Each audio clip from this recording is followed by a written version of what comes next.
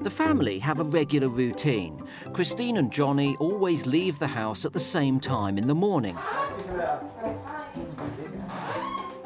leaving Jazz to his own devices. And every evening, Christine comes home at 4 o'clock. But it's what Jazz does next that really interests us. You see, every evening at around 4:40, 20 minutes or so before Johnny comes home, Jazz always leaps up onto the sofa as if he's waiting for him. He's like a canine alarm clock. Between sort of 4:30 and 5, Jazz is always looking out for Johnny. It seems Jazz somehow knows that Johnny's coming home. And it's a claim made by many dog owners.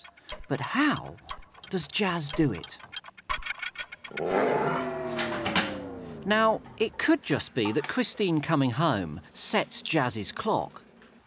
We know it's not because he needs dinner or his walkies, because Christine's dealt with that.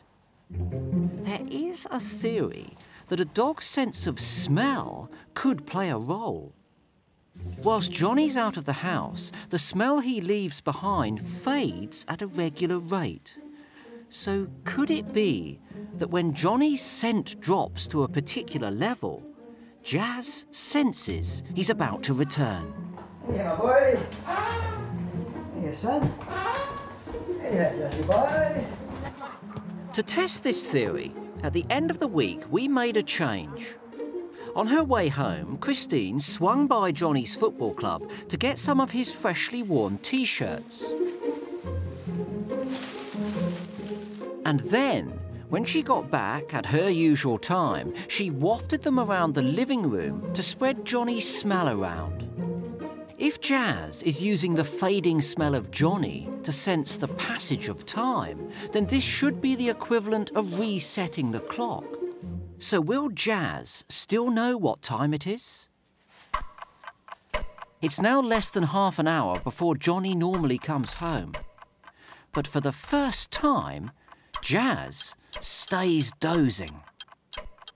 It's now 4:48.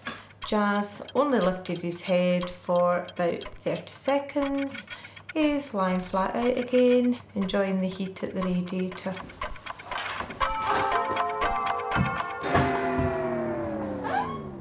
Now Johnny's back. Are you coming to walk? And to Jazz, it seems to come as a complete surprise. Now, let's not pretend that this is scientific. There could be any number of things that Jazz is reacting to. But it's an intriguing idea that dogs' sense of smell might allow them to grasp something as abstract as time, a concept that we tend to assume only the human mind can understand.